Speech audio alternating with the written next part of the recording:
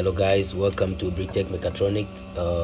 Today what we have here is DSM for 205 Mercedes. This is the old one, which is this one, and this is a new one. Great. Hello guys, welcome to Tech Mechatronic. Please kindly like, subscribe and share the link or the video for others to see. So what we have here is today what we have is Mercedes-Benz DSM. This is an old DSM PCB, and this is a new one. DSM is also known as Intelligent Select Module, or ISM. I want to show you something over here. What I'm going to do is that I'm going to clone this one with this, and I'm using this Cgdi Prog to do the job. Let me firstly open the software, so it's open. When it is done, I will show you something. Let me quickly show you something from this session.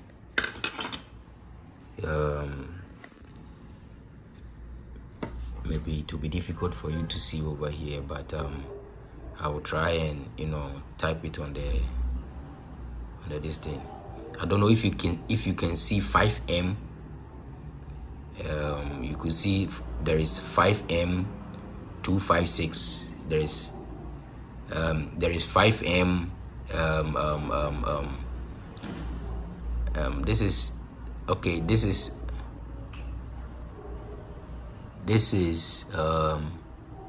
3M 25G. 3M 25G. It's not 5M. And this one is 1M 12J. This is 1M 125. This is 1M 125. The reason why I'm trying to show you this, and this is let me show you this processor. The processor is what the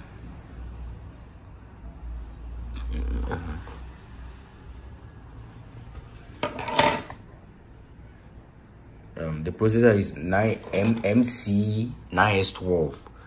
The processor is MC9S12. The reason why I'm showing you all these things is that sometimes you write this data onto this one, and when you plug it or when you fix it on the car, it won't highlight. The packing will not show. Let me put it that way. The packing will not show on the dashboard. Simply the simplest term or the simplest meaning to it that the data does not match the distance. That is why. So we will quickly go to the this session, which is chip. Then we come to this is MCU. That is all right. Then we go to our selection. The selections will we head straight to Motorola, and our MCU is a Motorola processor. So then we quickly run to down. Then there we will find there is this processor that can read this thing. Yes, and we will quickly find this one. As you can see, 9S12 XEQ384. Never mind, it's the same as this thing. I don't know if this is MC9S12 XEQ. It will work with it. So we click on it, then we click on the diagram. This is 144. The pins are 144, so we use 144. Then we click on full to. That's the diagram. What I'm going to do next is that I'm going to use my multimeter. I'm going to use the multimeter to check the points. So that is what I'm going to do. Hello guys, so I use my multimeter to test every point. I have done the same thing on this one too, so that the work won't take me long. So I've done the same thing for this one. So you use the multimeter to test every point. I've connected it, as you can see over here. I have done it correctly. You use your multimeter, you test every point. So now and the chip is not 144, it's 112. How one will ask, how will you know your chip is 112? You will count from here, you will count from this section, which is 1, and up to the down will give you 28 or something. Let me scroll, let me be sure. Yeah, it's 28. So you multiply 28 by 4, it will give you 112. Then we are going back, we are going to read the entire data. It gives us 3 sessions, so we will see if all the data will be read or something. You know, I have been doing this this DSM. I have been reading the data, or I've been doing this job for a while now, but today I decided to make a video of it. So I'm reading it. Yes, and one thing is that Cgdi Prog, this tool is one of the fastest in terms of reading. It's very fast. It's very fast, and I love using it to read such data because of how fast it is. That is why I don't use the 100x. So this is DSM old EEPROM.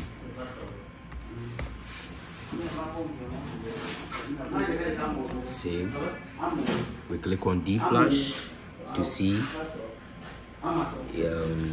the D flash. I don't think there is a data in the D flash. If you could see over here, this means that there is no data in it. As you can see, there is no data, 0 data. So we click on P flash, then we read the P flash. So the mask, as you can see, the chip ID is C82. 8 marks is 2M25 or 3M25. And as I indicated earlier on, the mask of this, the old MCU, which is this one, the old I'm reading is 3M25J, and the new one I'm going to use is 1M125. It will still read it, but the problem is that when you go and fix the DSM on the this thing, what do you call, when you go and fix the DSM, it is either the distance will not highlight, the pack will not highlight on the dashboard. The meaning is that the DSM, the data being right onto that DSM is not good. That is why it is being given that problem. So we save this one as P flash.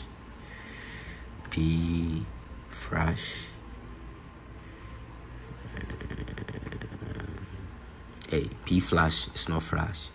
P flash. DSM old data, P flash. DSM old data, P flash. And then we hit save. So this one is done. The only thing I'll do, I will unplug my this thing from this session, then I will desolder the wires from it, then wire this thing on it. So I will desolder the old one from the PCB. This is the old one, and this is the new one. And this is the new one. So, we are doing renovations in the shop, so that is why. So we click on EEPROM, then hit on EEPREAD.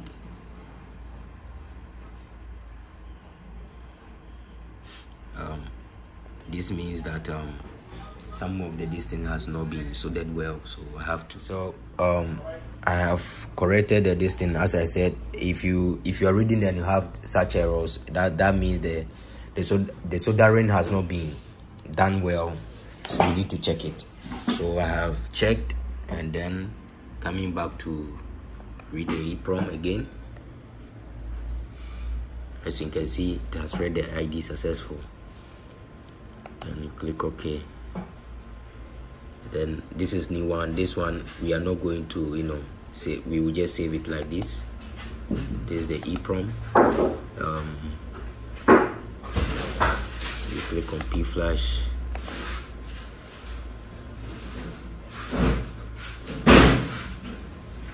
You see, the first one, as you can see, there was 2M, and the other one is 2M or 3M.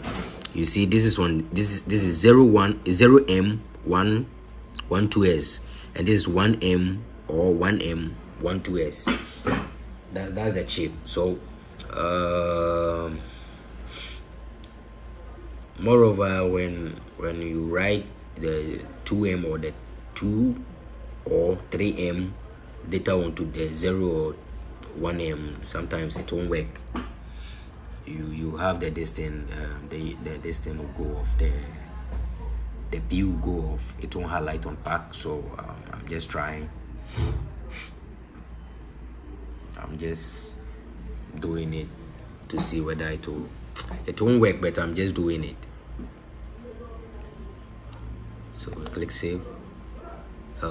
We are not going to save this as anything. We just click on save, just like that. Let me show you. I want to read the EEPROM and show you something so that you all know. Here's the EEPROM. There's no need to save it again. You can see the chassis. This is the chassis. That's the chassis of the car. 55S. This is 205. As I said, it was fitted on W205. That's the chassis. For the new ISM, the old ISM, I'm going to write the EEPROM, and this is the old EEPROM, and you could see the differences. Have you seen huge differences?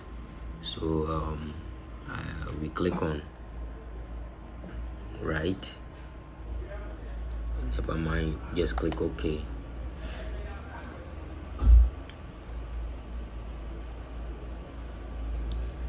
As you can see, the writing has been completed successful. It has been written. If you read the EEPROM, we are reading the EEPROM, you could see that data has changed to the new one. Let me click here, then click back here, then read it.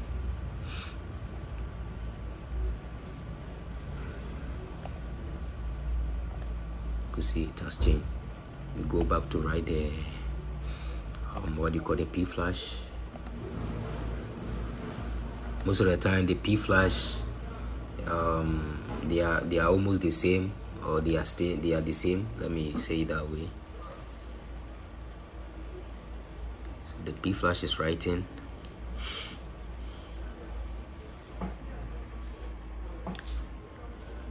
You see, it will take a very long time to write this thing, and I don't want to make the video very long.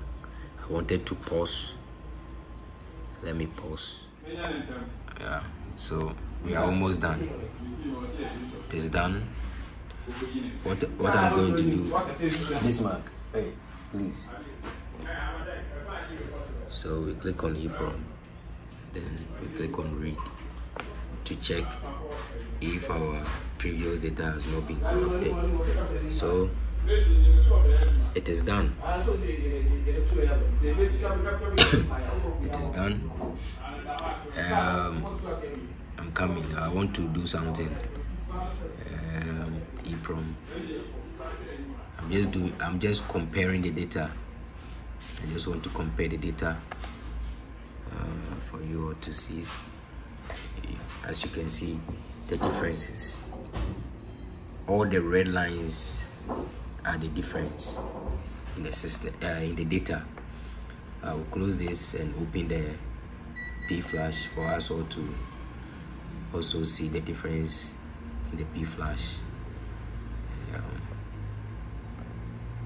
You could see the P flash, there are slight changes. Let me scroll down.